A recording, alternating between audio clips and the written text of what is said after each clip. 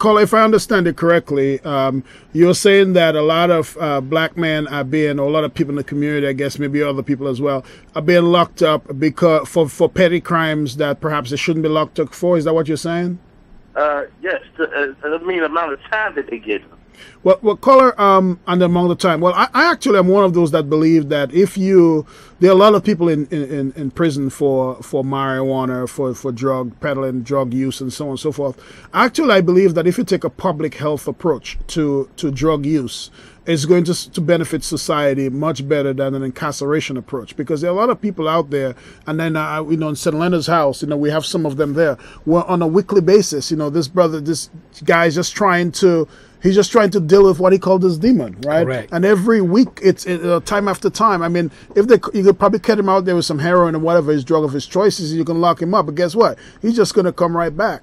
If you really treat some of the drug issues as public health issues, even some of the domestic violence issues, if you really take a public health approach and you try to help people to be able to solve their problems rather than just incarcerating them, I think there'll be a benefit for society, both in reduced costs because of the higher cost of incarceration, but second of all, with also dealing with serious problems that people really have. But the fact of the matter is that that when people do things that are serious, some people need to be curtailed. You probably needed to be saved from yourself. Yes, because exactly. Perhaps you were heading down the road of death. So, we find sometimes that putting people away to have them think about and adjust their lives is a good thing if they are treated in the kinds of ways that are going to allow them to become better citizens. We have another caller. Caller? I just want to ask the doctor, Mr. Turner, his thoughts about this, about our young children being conditionalized for prison. If you look at the architecture of a lot of the schools that we have right now, it looks like a courthouse, or it may look like in front of a police station. And that got to have an effect on a child going in some place to be educated, and it looking like something like law enforcement. I just want to hear you men's thoughts on that, because it looks like a prison or a courthouse these children are going up into to be educated. Yes, caller, thanks for the point. I've heard this so many times that Mr. Turner, who has a lot more experience than inside of a prison than I do, can speak on that. But one of the things, I did a movie, and caller, you can probably look up www.justicedelayed.net. It's a movie, one of the two movies that I produced this year, called Justice Delayed, the John Walker Story, at justicedelayed.net. And one of the things that John Walker, who actually is one of the co-defendants for a murder that 4 black men, apparently young boys in Buffalo, actually supposedly killed a 62-year-old white man, but there were only one set of footprints for 4 guys. I don't know how that happened. Obviously, we believe that John Walker and his co-defendants are innocent.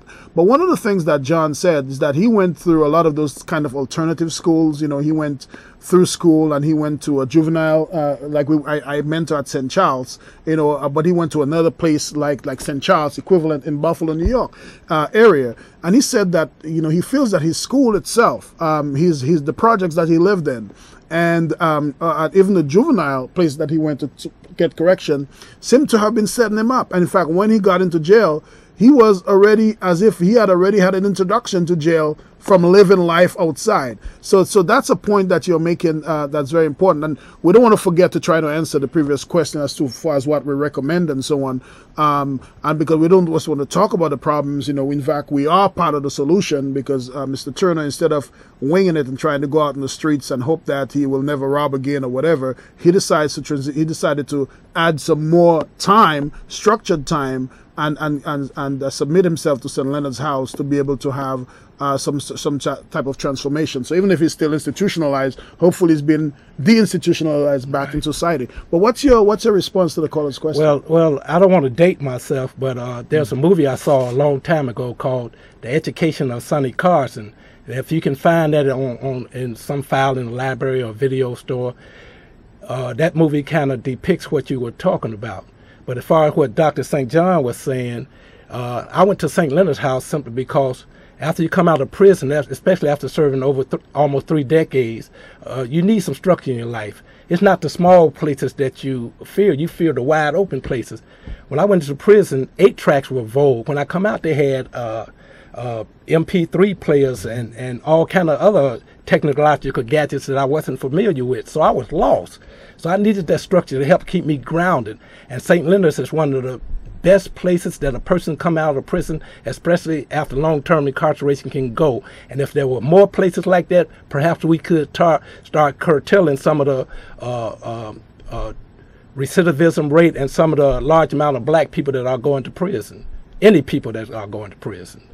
Now, Mr. Turner, if I were to ask you this, so, suppose I was not sitting in the room, and by the way, you guys don't know that, but we have a very beautiful and intelligent telephone operator sitting here in the corner. You can't see she's not part of the show, but she's an important part of the person. When you call in, you sometimes talk to her. Suppose she was the only one in the room and I wasn't there, and I asked you, the person who she were to ask you, what have you learned from the relationship course that I teach with Mr. Bell at St. Leonard's House on Tuesdays? What have you learned from that regarding parenting and relationships? Well, the most profound thing that I learned was that one size doesn't fit all. And depending on that particular child, you have to try and be flexible and versatile, because you might have to raise your voice with one child and that might work. And you might have to talk softly with the other one and that might work. And it also depends on moves. Dr. St. John is very, very good at explaining different situations to us, and all us in the class at St. Leonard's House, we look forward to those days when he come over. We spend an hour and a half with him, and he will stay later and spend some additional time with us one-on-one if we need be.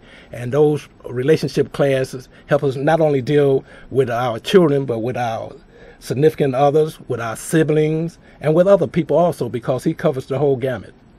Yes, and I was talking to Mr. Turner before the show, and he was telling me that because he had lost his toddler and basically very young child experiences as much as possible. Though his oldest child was 11, his youngest child was 3 months and 2 days when he went to prison.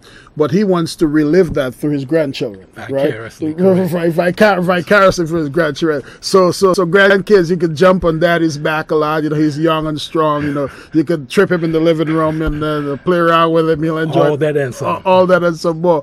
But what sort of things learning from St. Leonard's House that you have applied to your children and your grandchildren in the process?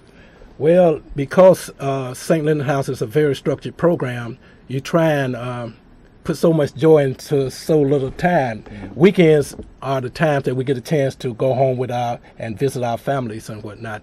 The rest of the time is spent in programs and classes, and those weekends are so precious and so full of joy and so innovating that when Monday comes around, sometimes you're looking forward to get back to St. Leonard so you can get some rest.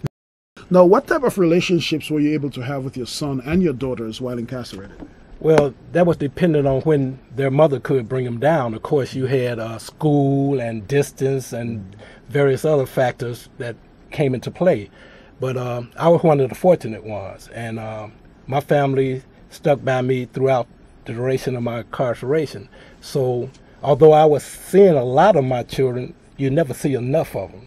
And a lot of times when problems would occur, you try and solve them on the phone or on visits, and you just don't have enough quality time to solve those problems. So you feel inadequate. You feel like you let your children down, because the fact is, when you do time, your family does time with you. Do you think your children, if your children are bitter about you? No. I think they had some bitter moments. That's only natural for them to have some bitter moments. But I came out with a lot of guilt about that, and I've talked to them, and they always tell me, Daddy, don't feel like that, because we love you and we're glad you're home. And I still plan on pushing my 2 grown daughters in swings because I missed all of that. Can you imagine that? The time is already over. Would you like to see Mr. Turner back? We'll certainly have this opportunity. I certainly want to have him back there. We must come to an end. All great things, even greater things, must come to an end. Again, I'm your host, Dr. Peter K.B. St. Jean, sitting in for Dr. Georgie Smith, the do's and don'ts of parenting. We ask you to tune in with us again sometime. Thanks a lot for calling. Thank you.